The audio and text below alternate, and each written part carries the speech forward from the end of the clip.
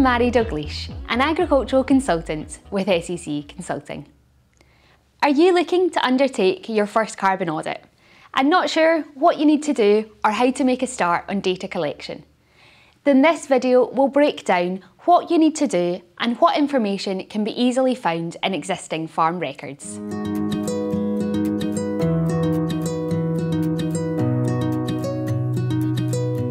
For your first carbon audit, there is £500 worth of funding available, but the funding will give you access to an accredited advisor for support with the data collection, data entry onto the carbon calculator, and also a report which will include mitigations on how you could improve your carbon footprint.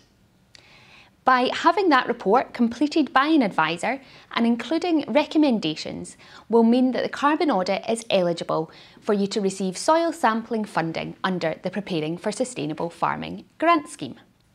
So you would have to engage the services of somebody to complete a carbon audit, have it completed, have paid for it, and then retrospectively claim the grant back.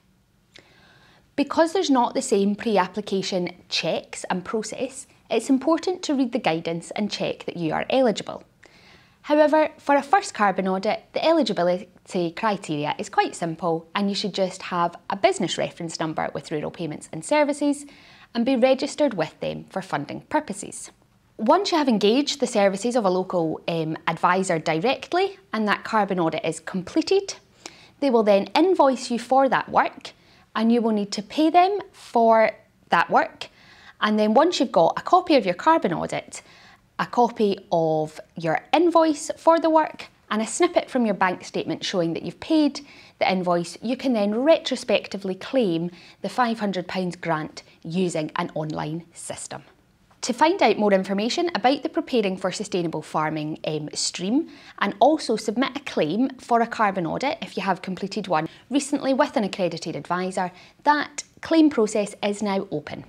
And the easiest way to access that information is to go to www.ruralpayments.org, and on the home page there will be an icon for Preparing for Sustainable Farming, which will give you all the information you need. When it comes to data collection for carbon audits, a lot of the information needed is already available in records you are keeping, and I'll cover a few key examples now. So for areas of grassland and crops, you can use your SAF form to find this information.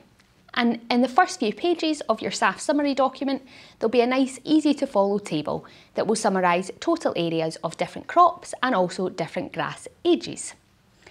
If you're not sure how to get a copy of your SAF form, the easiest way is to log in to Rural Payments and Services using your individual login details.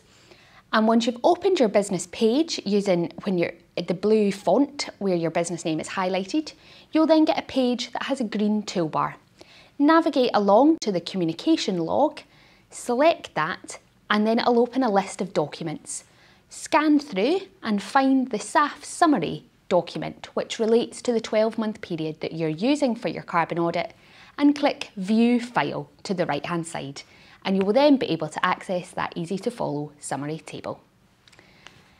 Total tonnages of fertiliser applied to different crops or land areas are also required, but again, this information should be easily accessible. Most farms will already be keeping it for some form of assurance purpose, so you could find it in that relevant booklet.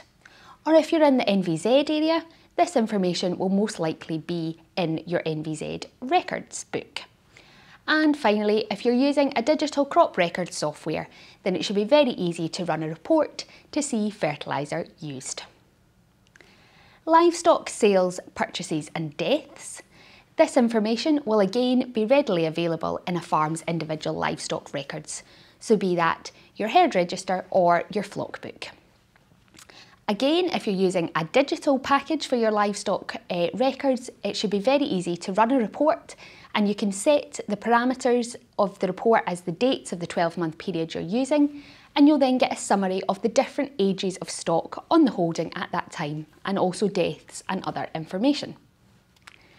Invoices also come in very handy for a number of elements of the carbon audit data, such as sale or purchase weights of livestock, and tonnages of purchase bedding and purchase feed used. So the key points of today's video is that when undertaking your first carbon audit, there is £500 worth of funding available, and you should utilise this funding so that you get help from an accredited advisor to make the process easier for you for your first time, but also make sure that you get those recommendations so that your carbon audit is eligible for soil sampling funding going forward. If you're not sure of an accredited advisor in your local area, don't let that put you off. The Farm Advisory Service website will have a list of all accredited advisors who can complete carbon audits, and you can search this by geographical area to find somebody local to you. And finally, data collection is not something to fear. So much of the information needed is already stored within your records, and it's a small collation exercise to get the information for the precise 12-month period that you want to use for your carbon audit. And you can select that 12-month period to suit your information and records.